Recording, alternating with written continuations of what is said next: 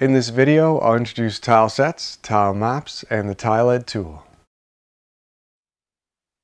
In the first part of the video, we'll create a tile set for the Super Mario Bros. World. The tile sets for these types of games are made up of all the things that generally don't move on the screen.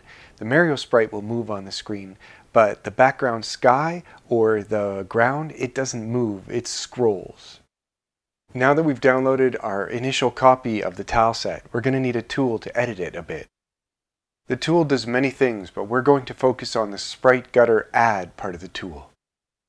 I'll explain Sprite Gutter later when I have some pictures to help with the explanations. This tool is an add-on, or I should say a filter for GIMP. So we need to go into the zip file downloaded, copy the files, and then paste them in our plugins folder of GIMP. If you have a different version of GIMP than I do, I'm using 2.0, you might have to look for a different folder, or if you're on a Mac, you'll have to look for a different folder.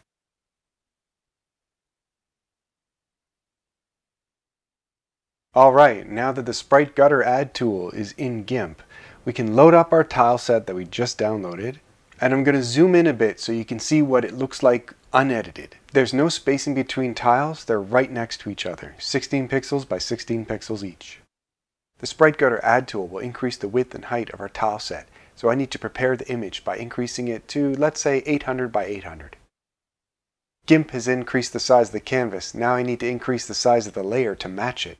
To find the Add Gutter tool, go to Filters and look in the Sprite Sheet section. I won't go into all the details of this tool, just know that we need to set the tile width and height to 16 and turn on Generate Gutter. In the background, we can see the tool doing its work in GIMP. It's adding a padding layer of pixels on the top, left, bottom, and right side of every tile.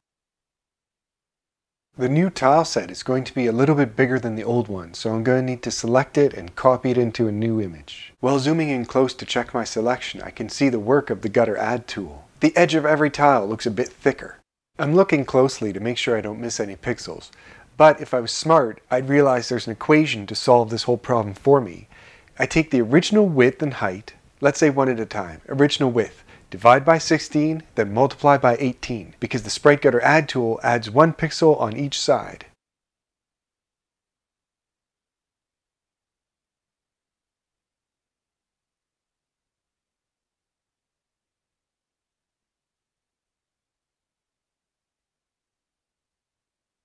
Our tile set with Sprite Gutter now has to be put into the libGDX core assets folder, so it can be used later by the tile map. In this section of the video, I'll introduce the Tile Add tool for creating the maps that we'll use in our game. I've already downloaded and installed the Tile Add tool. I'll put a link to the download in this video's description. To set up our new blank map, we'll use zlib compression to keep the file size small. Start with a fairly small size map, just 16 by 16 tiles, and each tile in our tile set is 16 by 16 pixels. I'm saving the map file directly into the libGDX core assets folder. The first thing to do with this new map is to import our tile set that we just created.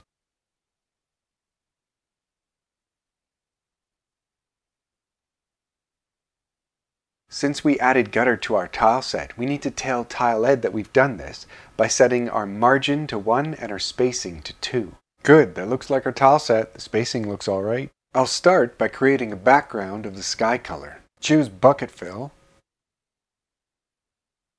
Choose the sky tile and fill her up.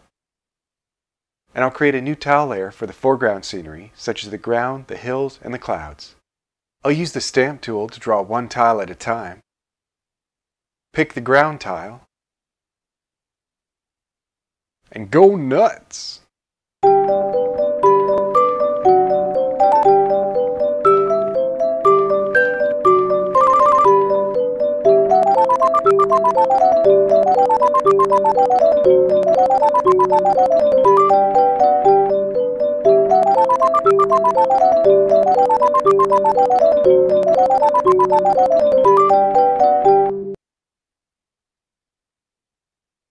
The order of the layers in this list is important. Moving the layers in this list will change their draw order. The foreground layer has some transparent tiles, but not the background layer. The visibility of each layer can also be set independently. All of these settings will be saved when the file is saved, and it will show later when the map is rendered in code. To start the coding section of the video, let's see what we had from last time. We should load the new tile map asset and give Mario something to walk on.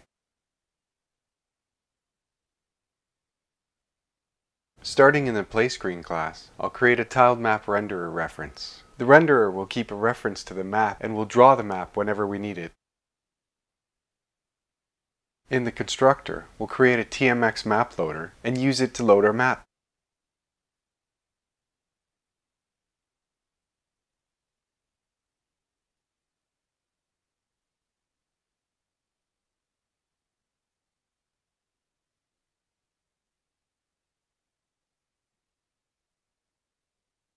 Refresh the Assets folder to see the map files. From the TMX map loader, we get a tiled map object. That object contains all the information about the map we just created, such as its width and height in tiles, and the size of each tile in pixels. When I create the renderer, I'll pass it the tile map that was just created, and save only the renderer's reference.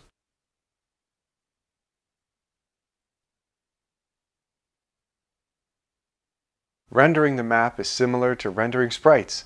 First, we pass it the game's viewpoint, the game cam. I'm rendering the map before I draw the Mario sprite so that the Mario sprite will be shown on top of the map. Like that, but it feels like we're missing half of our view, so I need to reposition the camera. The game world width is 256 pixels, the game world height is 240 pixels, so I'll set the camera to be in the middle of that, 128 and 120. After updating the game cam's position, I need to call its update method. One final thing, Mario should be running on the ground and not in the ground. To fix this, we'll change the values that we pass to the Mario Sprite update method. I want to pass it 2 values, so I'm going to use the Vector2 class from libGDX math. I know that each tile is 16 pixels high, and the ground is 2 tiles, so I just need to move Mario up by 32 pixels. Make a few modifications to the update method.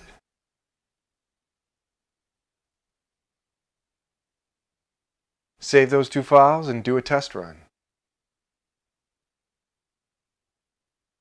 That's great. It almost looks like an intro screen. I had a lot of fun doing this video. So if you guys liked it, you can hit the like button. If you want to know when more of these videos come out, hit the subscribe button. And thanks for watching.